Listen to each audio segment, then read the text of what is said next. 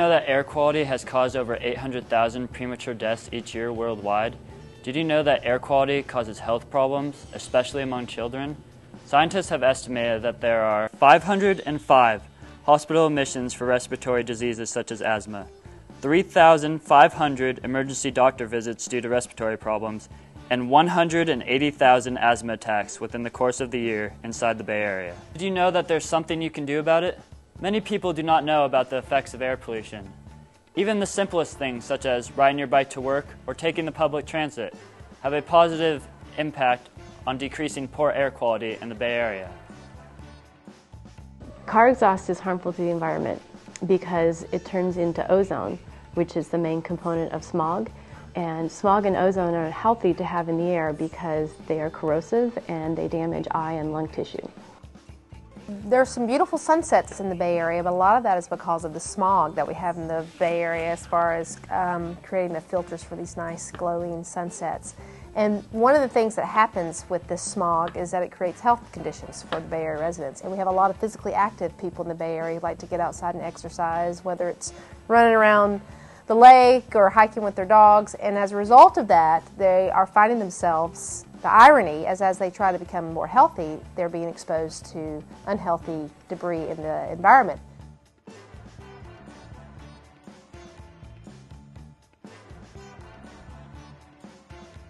What are biofuels? Now, there are a lot of different biofuels. We can produce fuel from grain, and that includes both soybeans and corn. We can produce biodiesel from soybean oil, and we can produce ethanol from corn, and that's what we're doing mostly right now. We need to move away from that as fast as we can, just as fast as we can move away and as much as we need to move away from petroleum fuels. The reason being that using grains for fuel is actually pushing food prices up and causing a lot of economic problems for a lot of different people as well.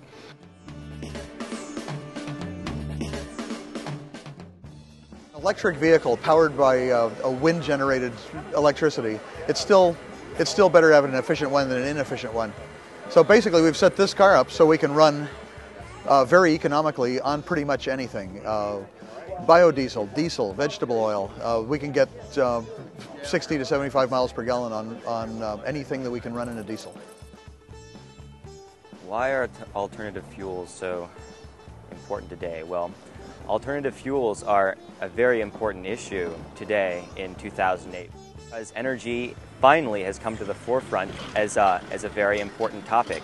Not only is there the increasing dependence upon oil, with then the world's resources becoming more and more scarce.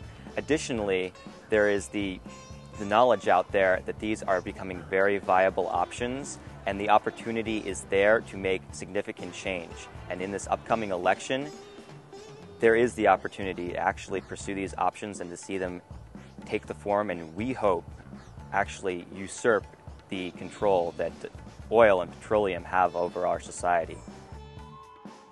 What's really interesting is that there are private companies that are on the verge of commercialization with technologies that can do exactly that. Produce gasoline and diesel from cellulosic biomass. And I'm anticipating within the next few months there are going to be some major breakthroughs announced to the effect that we can produce our same fuels, gasoline and diesel, from biomass instead of oil. And I think what's important to understand is that it's not the fuel. Gasoline and diesel do not pollute if they're made from biomass. They do pollute if they're made from oil, because we are taking, in the case of oil, we are taking carbon out of the ground, out of oil wells, where it's essentially harmless, and we're adding it to the atmosphere where it aggravates the risk of global warming. So if you take biomass, basically that biomass is produced by plants which are pulling carbon out of the atmosphere when they grow, tying it into the biomass, and when we actually use that for fuel, we're simply recycling biomass, recycling carbon and not adding to the carbon pool in the atmosphere, and so it's essentially carbon neutral. The danger simply is we're going to run out of it. Petroleum is entirely too useful as a as a product for making things. It's also too useful as a place to sequester carbon. And we've already used up all the easy oil. If our society can't make the conversion from petroleum-based to renewable fuels, as a technological society, it will eventually collapse. And the next society is not going to have, the one that tries to rise from the ashes is not going to have the advantage of being able to drill shallow holes and get gas out of the ground. So it's not going to just hurt the next couple generations. If we run out, it'll be many thousands of years before we have a reasonable alternative. Thank you very much.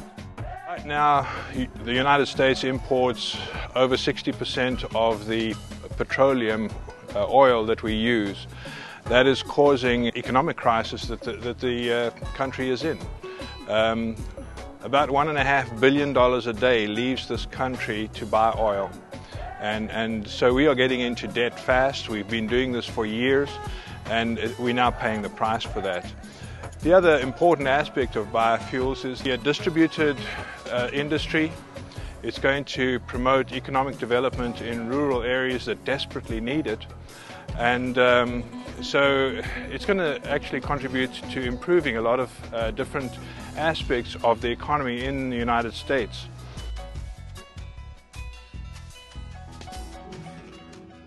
Global warming, there seems to be more and more evidence that it is actually happening, and that is serious, and there seems to be more and more evidence that we humans are causing it primarily by burning fossil fuels. Seeing the effects of air pollution towards human health, as well as biofuels that could be used in the future.